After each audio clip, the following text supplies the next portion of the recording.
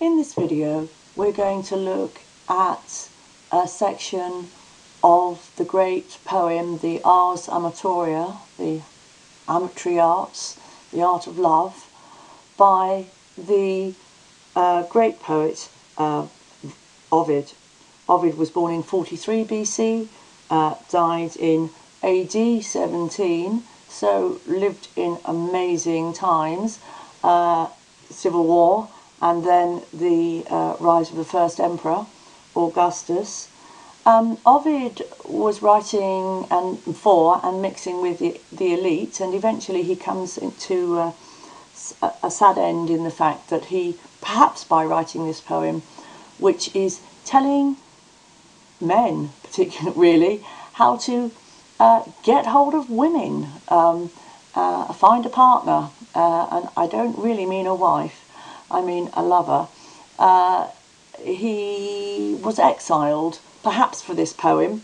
He was exiled to Tomis in the Black Sea, or perhaps he might have been involved in another scandal involving the emperor's only daughter Julia. We don't really know. But love and the problems of love is one of his great themes. He writes about it very, very well in all sorts of ways, and this is a great introduction to his work. This section is talking about what to do when you've written a letter to your beloved and she sends it back and she hasn't even bothered to open it.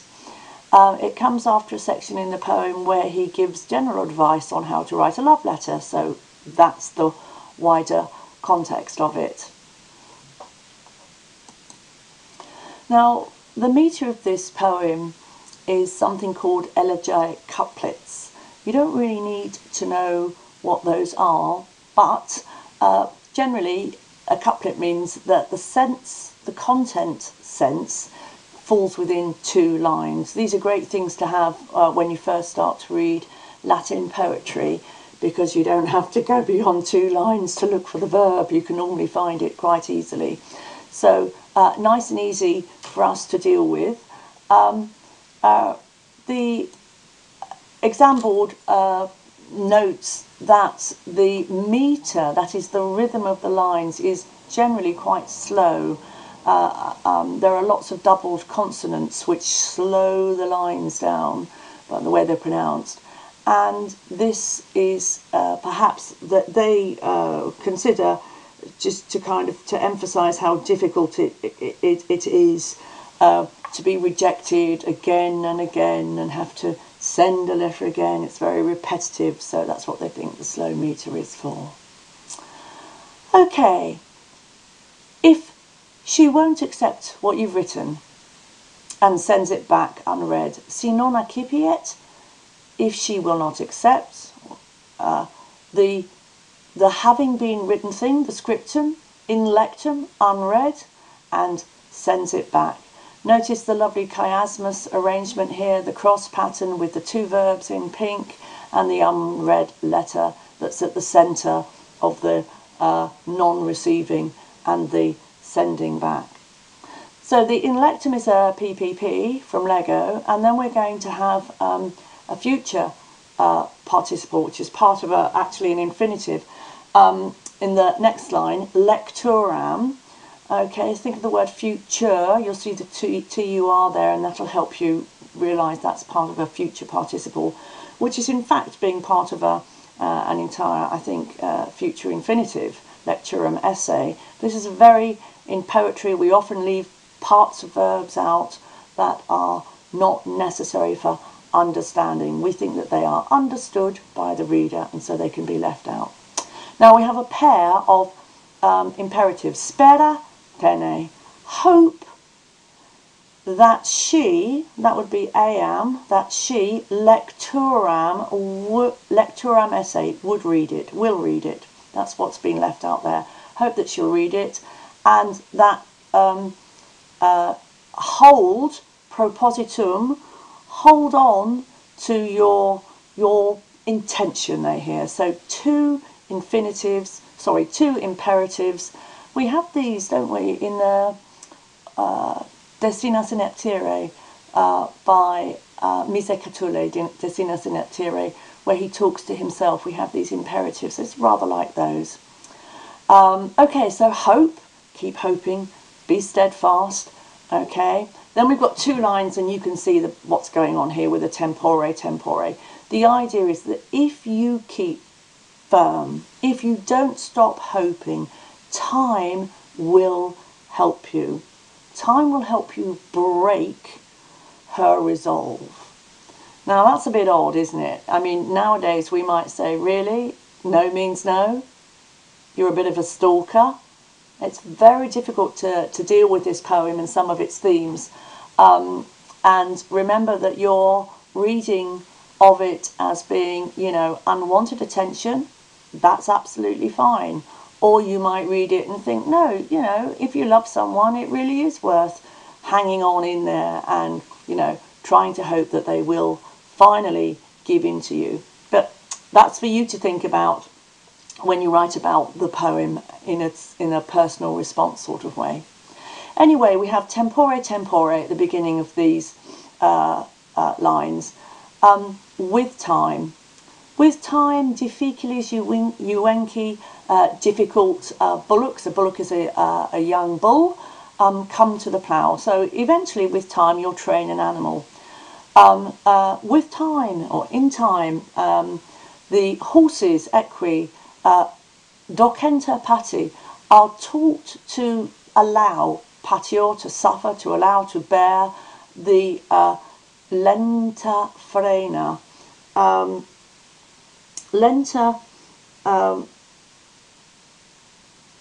obviously you would think of it, especially if you know music, you'll think about lente, lentamente and things like that in music, as slow. So slow rain sounds a bit odd. In the notes to this, the teacher's notes, they suggest that this means sort of long-lasting, so leather, long-lasting leather, well-worn rains, perhaps. So we're talking about cultivating, or not cultivating, that's not the right word, but breaking wild animals, bullocks and horses. Now this is a very, very common and ancient theme, particularly for breaking young females, making them as they become sexually active. So the juvenca, the feminine young cow, the heifer, she's often referred to in Latin poetry as an object of beauty.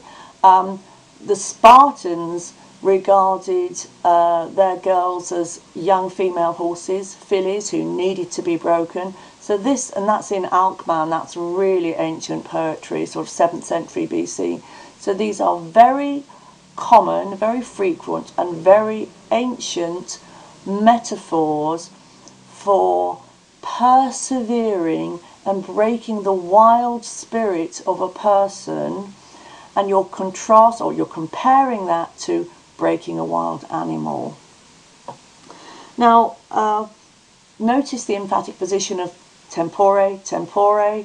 Notice the juvenci and the equi mirroring each other's placing at the end of the line there. And both these lines are slightly faster than the previous lines. And that is in contrast to the idea of things taking a long time. So there's a kind of nice play of the pace against the content of these 2 lines.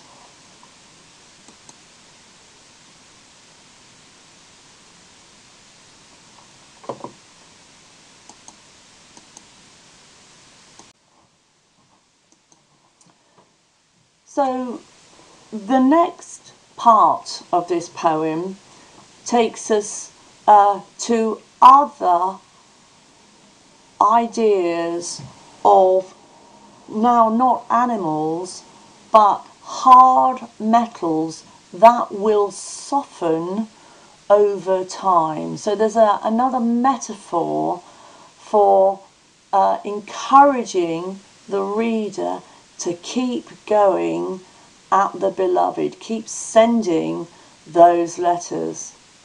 So we have a Phareus annulus, an iron ring. Now, iron rings, we don't really wear those anymore, but cheap rings in the ancient world were made out of iron, and iron is the hardest metal that they had at the time. So the Phareus is an emphatic position here. An iron ring.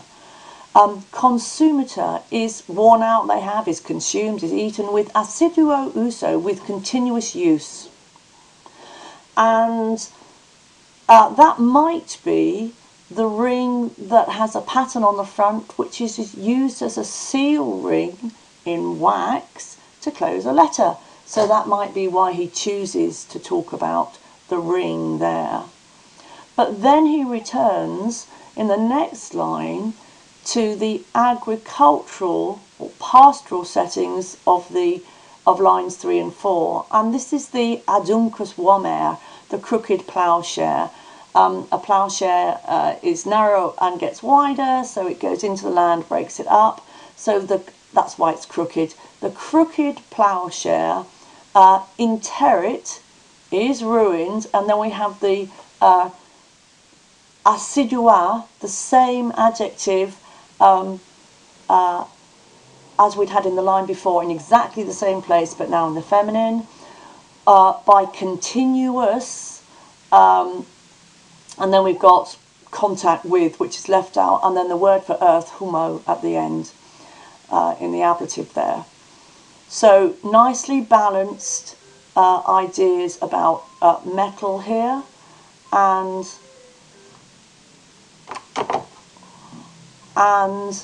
the assidua in the same position. I have to say I love the plough, the word for plough in the middle of this, the vomer, because it reminds you of the fact that a plough goes right through the middle of the ploughshare, goes right through the middle of a furrow, and the earth comes up on either side of it, and you've got the interit humo on either side of that word vomer. So that's like a visual picture of that happening. And then we get a rhetorical question, quid quid. What is more hard? What is more hard? Saxo, ablative of comparison, than rock. So we've got rock and hard next to one another. What is mollius, more soft than water? So we've got these lovely pair of rhetorical questions.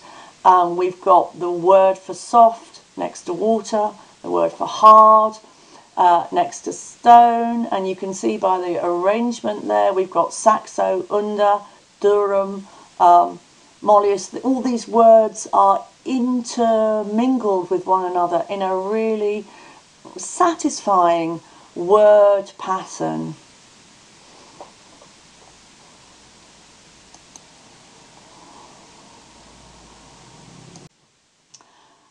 I realise now that it's annoying that I've broken up this top line here from its preceding line, because you can see that we've got not only a thematic continuation but also a lexical, that is to do with choice of words, continuation between the previous line. So, however, yet, tamen, hard rock, dura saxa, hard rocks rather, plural, they're neuter, are hollowed out, think of concave, and then you'll see that cavanta, by soft water in the ablative there, molli aqua. Just look how clever this is. We've got now the hard at the beginning of the line, followed by the adjective for soft, which is now next to the word for rock, because rock, even rock, will be softened over time. It's just fantastic. And then we've got the water at the end that does that. So the molly is describing the aqua, but it's next to the word saxa, so a great juxtaposition to show that even rock will be softened over time by something soft. So softly, softly, you keep approaching this hard girl, she will come over to you. And, you know, again, that statement, really? Okay, no means no. Anyhow, now we have a nice little end of this excerpt. which goes off to the epic. Only stand firm, that's per sta. Modo, here meaning only, and we can say that in English. Only do this and you'll be okay. So only stand firm, modo per sta, and tempore, so that's our tricolon, that's the third time we've had tempore, we've had the time. In time, you will win over, win case, Penelope herself. So once again, good old Penelope, she appears in our martial, she appears in our art, the absolute iconic chaste wife. Now, of course, the thing is, Penelope never does give in. It's kind of humorous, but he actually says, you know, if you hang on in there, mate, you'll even beat Penelope herself. Well, yeah, so Penelope here in emphatic position. It's a bit of a joke, isn't it? It's hyperbolic. Penelope never gives in over 20 years. But hey, just follow this man's advice and you would even beat Penelope. So it's a great joke.